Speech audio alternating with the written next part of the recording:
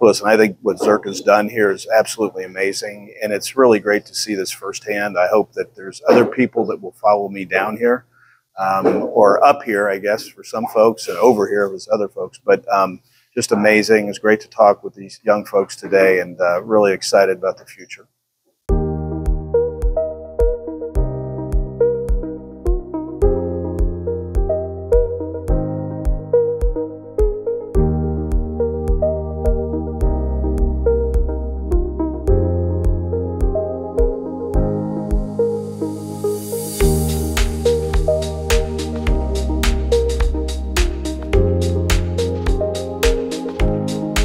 How often do you hear gunshots at night?